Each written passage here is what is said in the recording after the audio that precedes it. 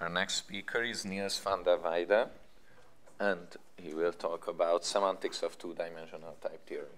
Thank you. Thank you for the introduction, and thank you for organizing this wonderful conference. So what I'll be talking about is joint work with Benedict and Paige, who are both sitting in the audience somewhere. And it is indeed about semantics of two-dimensional type theory. So let me start with some context of this whole stuff. So what people have been talking about a lot these years is the homotopy type theory, which is a quite recent development inspired by the Martin-Löf identity type, and in particular by the fact that it gives types the structures of higher groupoids. Or if you want to get a more geometric intuition to it, it gives types the structures of spaces. And the important thing of that is that it allows us to formalize notions from algebraic topology in homotopy type theory. But you can also do other stuff. So in homotopy type theory, the identity type is always symmetrical. So if you have A equals B, then you also have B equals A. You can also not have this. And then you have a notion of directed type theory, so where the identity type is not required to be symmetrical. And this is called directed type theory. If we follow all of these analogies of homotopy type theory, then what you would expect is that directed type theory would give the types the structure of some kind of directed topological spaces. And these entities have already been studied by some person whose name I can't pronounce in a way that would not be offensive to the language. And that has been used to study concurrency and to model concurrent programs and prove stuff about it. So this is all very, very, very higher dimensional, but we're not that high. We're only two-dimensional. That's not really geometrically correct, but our talk is two-dimensional. So what is this whole two-dimensional stuff? Well, for that we need to go back in the past a bit. So a long time ago, there was Hofmann and Streicher who wrote a paper about the groupoid model. And that is a quite important paper because it was the first model in which the UIP did not hold. But another important thing about this model is that it's two-dimensional. Thinking about groupoids, well, what is a groupoid? You have objects, which are points, zero-dimensional, but you also have morphisms between them, one-dimensional. So this is some kind of, you're studying one-dimensional objects, and that gives rise to a two-dimensional model. Stuff like this has been generalized by Richard Garner to a more general setting. But more people have been working on stuff like this. And I will highlight the people in the audience, which are Andreas Nijs and Paige North.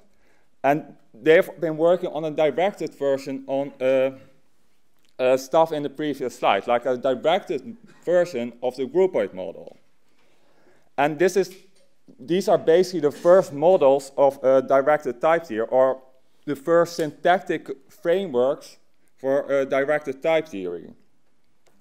And if you look at this kind of stuff, then you see that it's interpreted not in something like groupoids, but like categories in which the whole notion of direction becomes more crucial because you can't necessarily invert the morphisms. You don't necessarily have like A arrow B means B arrow A. So you have this whole notion of direction built into your stuff. So what is the basic problem we find with this work is that we think that it is too ad hoc. If you look at them, a unifying framework is missing. They are trying to look at models, but they don't try to define a general notion of model. They don't try to define a general framework in which one can consider different kinds of models and different kinds of properties you might want from these models. And what we want to do is we want to develop such a framework which also unites both directed and undirected versions of two-dimensional type theory. And this has been formalized in Unimod. So now let's get a bit more concrete and what we did. So the first basic observation what we made here is that instead of using categorical models, we need to get super high by using bicategories instead of categories. Because categories are one-dimensional thingies. Bicategories are two-dimensional. And by using two-dimensional gadgets, we'll have this whole two-dimensional, we'll get to the right stuff for two-dimensional type theories. And the other thing we then need to realize is, well, we want to have a general framework. What kind of general frameworks do we already know? Well, there are a lot of people who define frameworks for giving semantics of type theories. Like, you can pick whatever you want. Categories with families, display map categories, natural models, comprehension categories. And our choice was comprehension categories. And more specifically, whatever, more blah, blah, blah, we wanted to adjust this notion for the bicategorical case so we could use this to study two-dimensional versions of type theory. And the important notion we need for this is the notion of vibration, because if you hear someone talk about comprehension categories, it's just a matter of time before they will just shouting on about vibrations and so on. So this is also a crucial part in this talk. And nothing would be useful if we give no examples, so of high essence that we also give examples. So this is basically what I will briefly sketch in the remainder of this talk. So first, comprehension categories, which is needed because we are taking this notion and adding by everywhere to get it better. So this is the notion of a comprehension category. We have this kind of triangle where this chi basically takes a comprehension. C is the context. E are the types over our context. And we have this function f, this functor f, which should be a vibration. The structure of a vibration is what allows us to do substitution. So we need this f to do substitution, and this chi for context comprehension. And the important property here is that this f is required to be a Grothendieck vibration. So to make this bicategorical, what we're going to do is we copy-paste the slides, we add by everywhere where it needs to be, and, and we need to find a suitable notion of Grothendieck vibration for bicategories. And that last point is the difficult part, although it has been studied. So that is something I would like to expand a bit upon. So if you see the title of this slide, and if you ever did bicategories, then you know that this seems to be very scary, but I will be quite, I won't go into much details. But the general idea is that if you do something with bicategories, you always have something globally on the objects and locally on the one cells. And for the notion of vibration, we both have a global condition where we talk about objects and a local condition, which is more in the homes. And to be a bit brief on this, is the global condition is like substitution, which is something we all know, and the local condition is some kind of coercion, where if we have a relation between two substitutions, then we can coerce from one substituted type to the other. And then we can do what I described before, take the slide, copy-paste. Oh, wait, it's different, by, and here we have the conditions I mentioned before required for f instead of being a Grothendieck vibration. Now, let me briefly mention two examples. So to get the details of the examples, you need to be a bit more knowledge on bicategory theory, so I'll be brief. The first one basically generalizes stuff like groupoids, and that is basically just take the arrow codomain and you have something, yay. But this is undirected. We also want directed. And for that, we got the same problem as what we have before, so that you need to talk about more and more and more vibrations. So instead of taking the arrow, we need to take off vibrations to get a suitable vibration. And this seems to be very specific to categories, but we can generalize this to arbitrary bicategories, to a general setting for directed type theory by using, how surprising, again, vibrations. So, yeah. Conclusion, what did I want to say here? What did I all shout about this hour or 10 minutes or whatever? So we had like a notion of comprehension by category. What we also did is we defined a syntax, and we also showed that this syntax is sound with regard to this notion of a model. We also gave some examples of the framework, and yeah, if you want to know more, here's a paper. Are there any questions?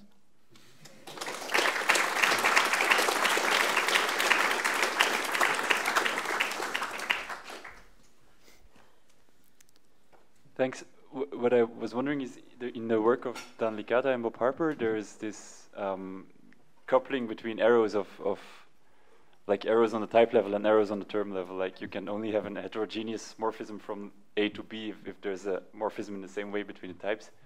And I was wondering if this also holds in like this framework or not. Let me try to put the remark first. Because here it seems you have a more clean separation between like two cells and one cells, and like I was looking for a point where they get conflated somehow, and I couldn't find any, so I was hopeful that these would be decoupled. Yeah, I think if you compare this to Licata and Harper, I think there are quite some differences. So Licata and Harper also basically see terms as the same as certain morphisms, if I recall correctly. So I think here there's a bit less conflation happening and more structures with regards to semantical notions.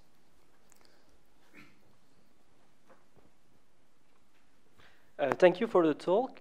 I was wondering, since this kind of ring the bell for me, if your work was related to the work of Diliberti and the co-authors who gave an interpretation of type theory which is relies on a two-categorical framework and is kind of really general.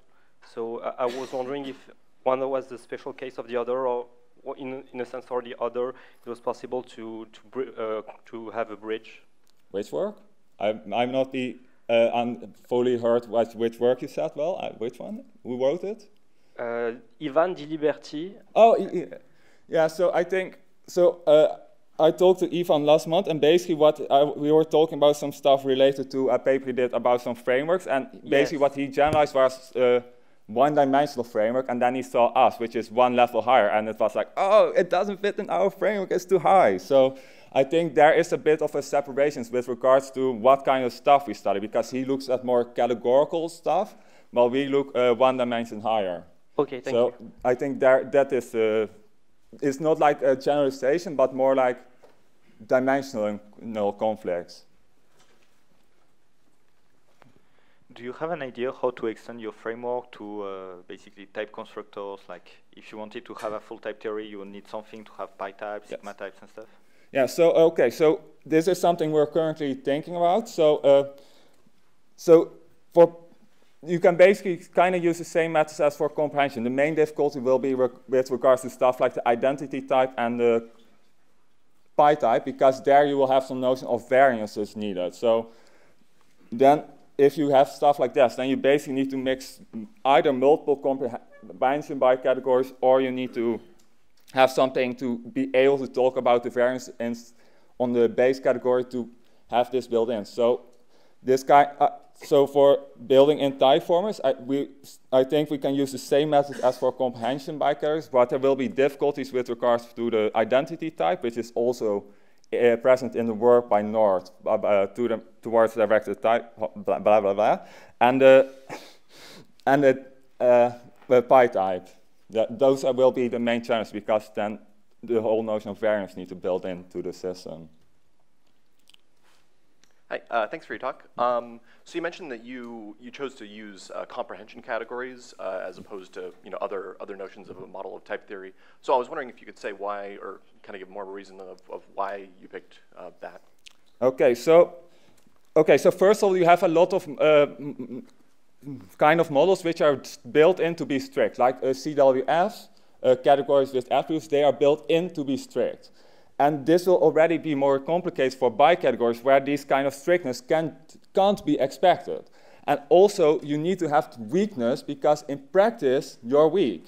So you want to be able to talk about the weak stuff without being forced to be strict. So that already eliminates the stuff that is strict by default. So then what remains are notions like a display map bicategory and a comprehension bicategory. And the reason why I think comprehension bicategory is more suitable as a start, although display map bicategory is something that's also good to develop, is because the way to formulate this definition is more straightforward, in my opinion. Because the only stuff that it is really dependent on is the notion of vibration. While for display map bicategory, if you would look at examples like the street vibration, the general ones, that is already going to mess up because you're looking at like full sub-bicategories of arrows, which is not the case for the street vibration and also not the vibration. So the notion of display map bicategory is less obvious than comprehension bicategory. So that is the reasoning for comprehension and all the vibration and stuff. It's more straightforward to do, in our opinion. While straightforward is a bit of makes it sound easy, but it's not. So, yes. If I may just, this is kind of in that direction. So you said you have the soundness result to interpret over these comprehension categories. But typically, what you have as a problem is you have to restrict yourself to strict vibrations because you get otherwise into coherence issues when interpreting a type theory. Why is this not an issue? Okay, so this is again something that requires some explanation. So okay, if you look at this kind of stuff, then you are saying that, oh, the syntax I have has strict rules. So then you build in these strict rules in the syntax. And if you're then going to formulate a model for the strict rules, then what you need to do is you need to take your vibration, replace it by something better, which is strict. But what we decide our syntax to be weak and have weak rules with regards to substitution because it fits the framework better. This does not eliminate the need for this kind of strictness. But in the bicategorical case, it will immediately get more complicated because you need to do two steps.